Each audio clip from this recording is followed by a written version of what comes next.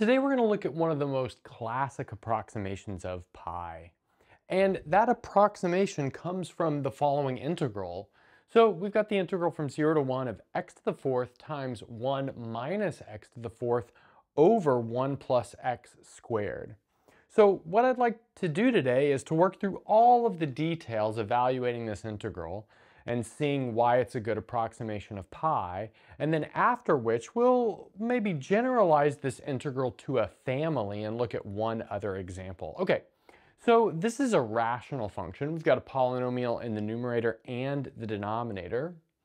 And notice that the degree of the numerator, well, it's a degree 8 polynomial. We can see that because this is degree 4, and then the other term is also degree 4. It needs to be multiplied out, though. And then the denominator is degree 2, and any time that the degree of the denominator is less than or equal to the degree of the numerator, you generally need to do some sort of polynomial long division before you do your evaluation. So let's do just that. So let's maybe start here with the denominator. We've got x squared plus 1, and we're dividing that into the numerator. And I'm going to just write it down multiplied out using the fact that I know how to multiply 1 minus x all to the fourth by the binomial expansion formula. So this is going to give us x to the 8 minus 4 times x to the 7 plus 6 times x to the 6 minus 4 times x to the 5 and then plus x to the 4. And that's, of course, after multiplying the x to the 4 through. Okay, so now let's do our polynomial long division.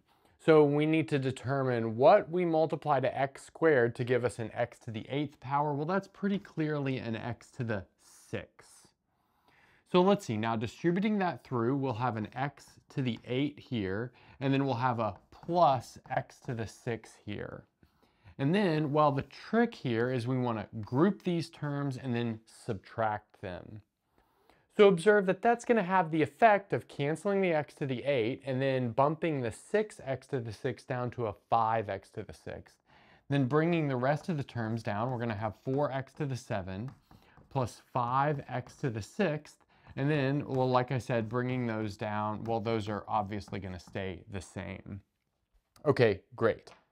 Then next up, well, what do we need to multiply to x squared to give us 4x to the 7th, or negative 4x to the 7th? Well, that's pretty clear, negative 4x to the 5th. So bringing that down, we're going to have negative 4x to the 7th. And then, well, let's see, we're going to have also negative 4x to the 5th for multiplying it through to the 1. Okay, so now let's group and subtract. But what's really nice here is that both of these terms cancel. Whereas up here, only the top term canceled. So that's cool. And then bringing down what's left over, we have 5x to the 6th, and then plus x to the 4th. Then, well, we need to multiply by 5x to the 4th. So let's see, that's going to give us a 5x to the 6th plus a 5x to the 4th. Again, you know, doing what we've been doing, group and subtract. Observe that we're going to be left with a negative 4x to the 4th left over because the 5x to the 6th terms cancel. And then here we're going to have a minus 4x squared.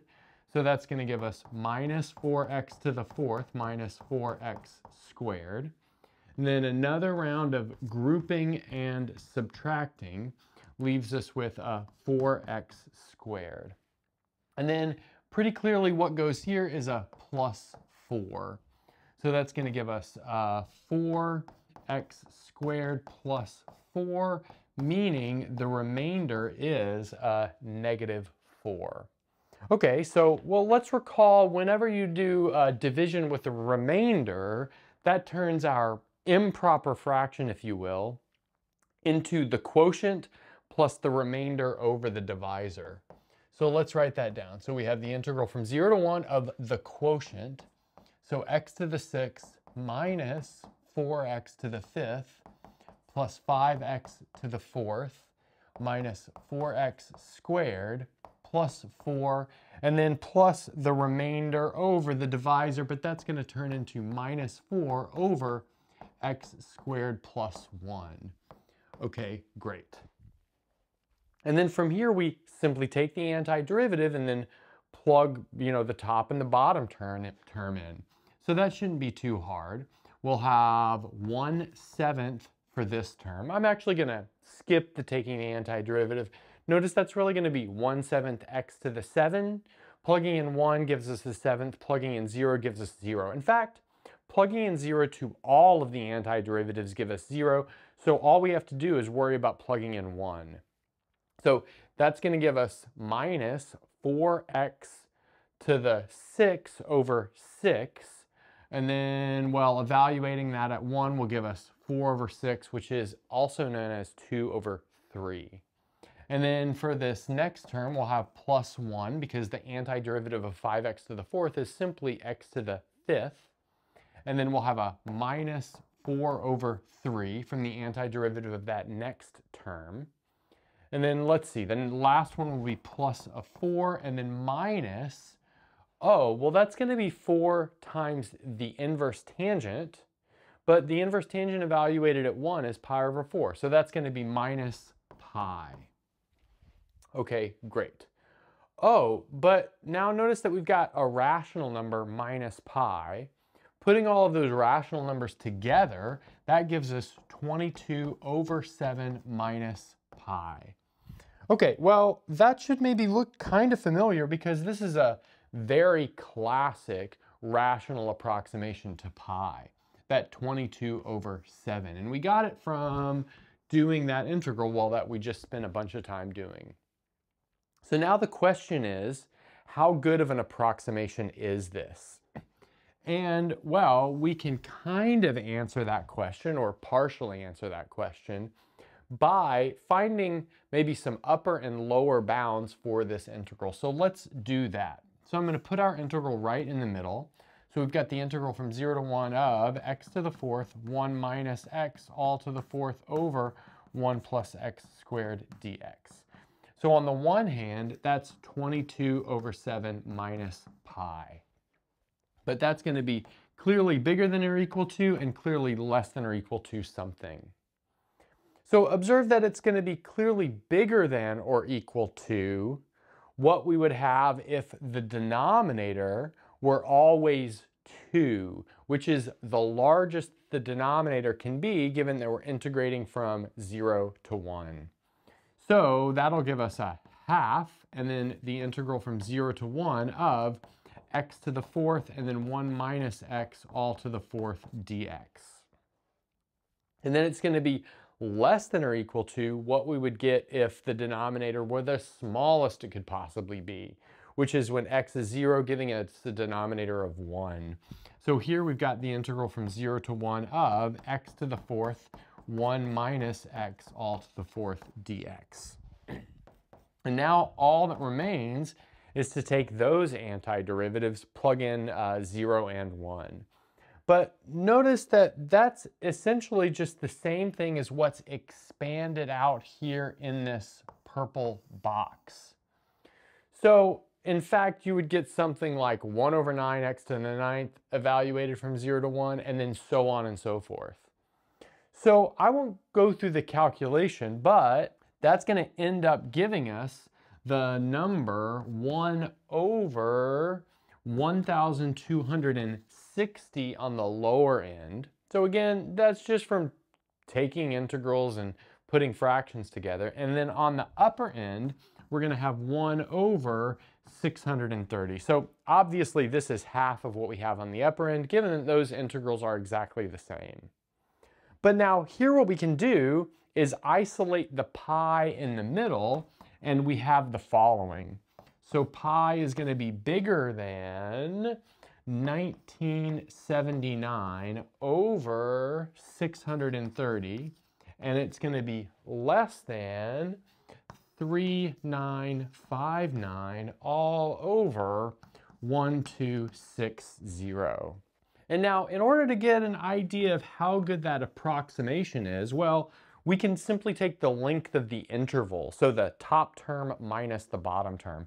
So let's do that. So we'll have 3959 over 1260 minus, well, I'm going to give this a common denominator, so that's going to give us 3958 over 1260.